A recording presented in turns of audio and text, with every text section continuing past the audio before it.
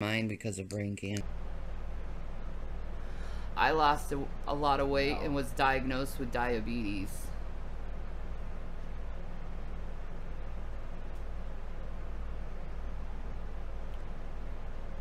Oh, is that their new thing? You don't have cancer, you have diabetes. Oh my god, just that. Well, they have liabetes. Yeah, liabetes. Get out of here.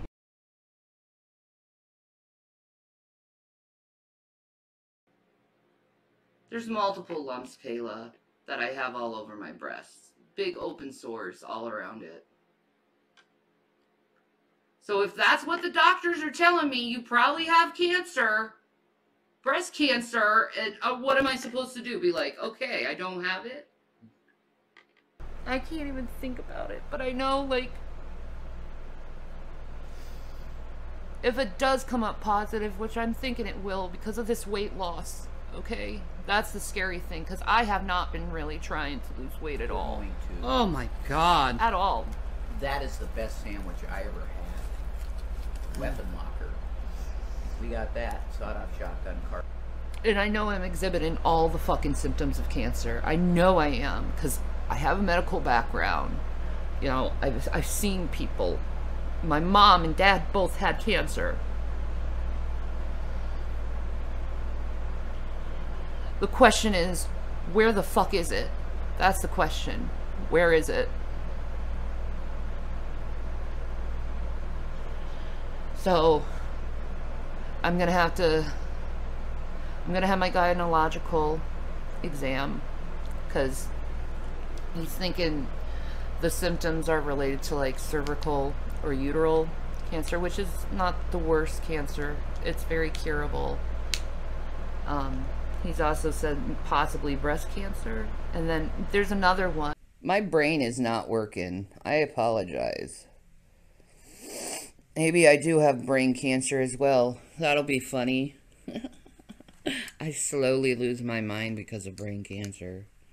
That would be like, yep, Shannon, that would happen with your fucking life.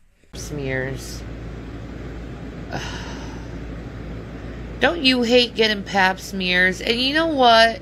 It would be appropriate for me to have like uterine cancer. It would be appropriate for me to get that, because Amberlyn Reed got it and Chantal got it, and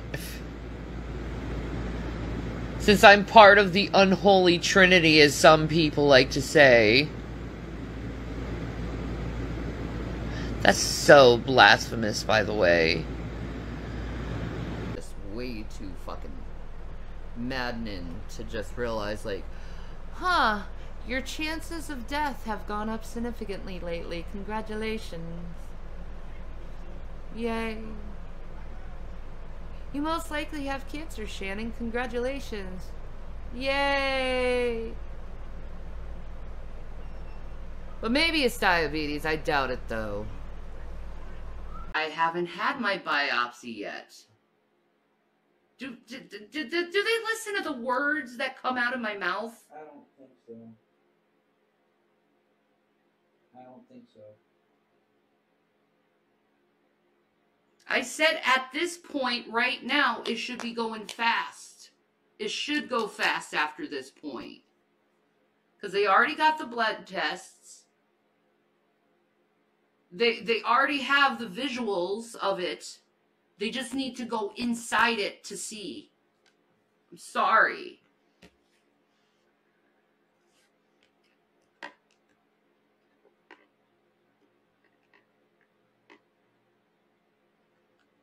Let's hope if I have cancer, it's not metastatic.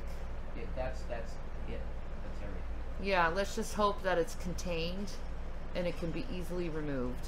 Exactly, that's what I'm praying is the case. But see, they're going to have to figure out where it's at. Yeah. You're right about that one. And that could involve exploratory surgery even. Sure, of course, I understand. Doctor, well, when you lose 40 pounds in 2 months, that's going to scare any doctor. Truth.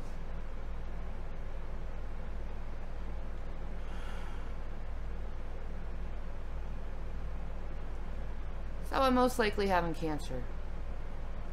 Yay. Yay me.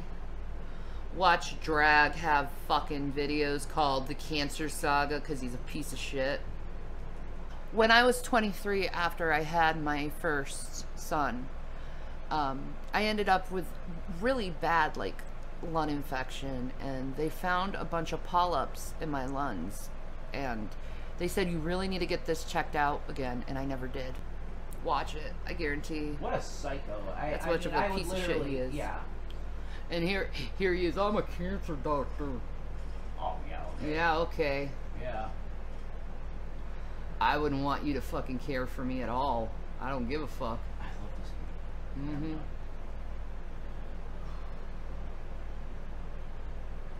I played through this whole thing. You should beat it.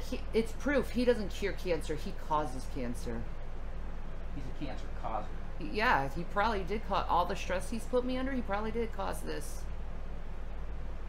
Let's just be honest. I would say probably. And maybe that's what he's testing, to see if stress causes it. Well, oh, he's a researcher giving people cancer deliberately. Wow, isn't that nice? Hey guys, what's up? Rev here. I just want to give you a little Shanny update because she's been pretty silent everywhere. I think the main thing she's dealing with right now is psychologically, because we had to push back that second ultrasound for reasons that you don't need to worry about.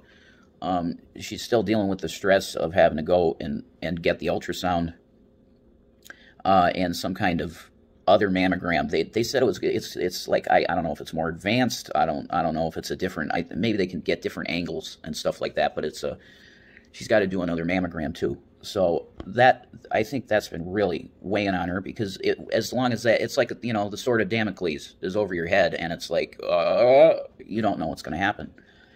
So that's extremely stressful stuff. And I know, fake cancer, that's what's going to... I don't care what you say. Like, she's going through real stuff. And they are checking her out for it.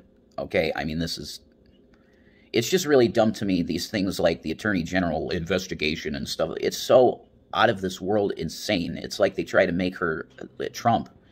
Like the absolute worst human being on the planet and let's indict her for this and that and this and that. And it's insane. And if you think that stuff doesn't mess with your mental state when you've been on the internet for forever, it does. It beats you down psychologically to a point where you don't even want to talk anymore. And I think that's really where she's at. Because it's one thing to go through a health crisis. It's bad enough.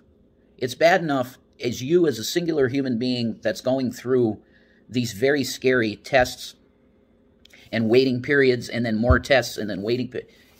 It's extremely stressful, and then you have these people that insist on dogpiling and going fake, this is fake, that's fake. I don't think you understand. Unless you went through it, you're not going to understand how infuriating it makes you so angry for the people that are around the person. But for the person that's going through it, it's sadness. It's this feeling of nobody cares about me, and as a matter of fact, they want me to die. That's the vibes that you're putting on someone when you're doing this fake cancer bullshit. Okay? She is literally walking through a storm pretty much alone. I can be there, but she still has to go through it. So always pray. If you're of the persuasion to pray, pray. If you're of the persuasion to give good vibes, please do. That's, new age stuff. You give your good vibes, whatever. It's cool.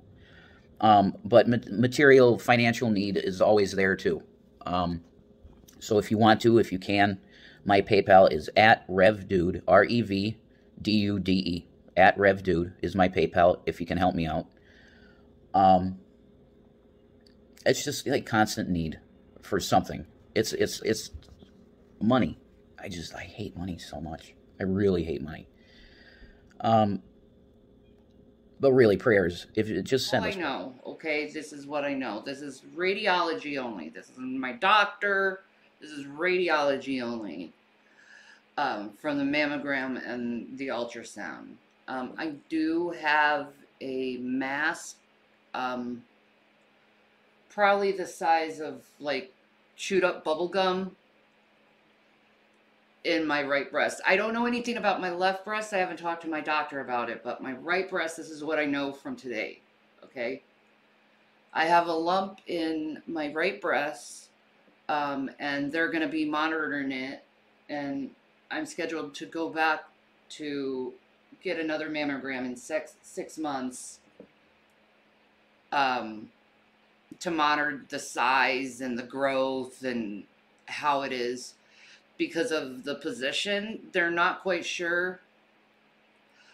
So if that's what the doctors are telling me, you probably have cancer, breast cancer, and what am I supposed to do? Be like, okay, I don't have it? But they're going to be monitoring that in 6 months to see if it's any growth there. I don't, like I said, I don't know anything about the left breast. I haven't talked to my doctor. You don't know what's going to happen. So that's extremely stressful stuff. And I know, oh, fake cancer, that's what's going to, I don't care what you say. Like, she's going through real stuff, and they are checking her out for it. Okay? I mean, it's just really dumb to me. But material, financial need is always there, too. So if you want to, if you can, my PayPal is @RevDude, RevDude. @RevDude is my PayPal, if you can help me out.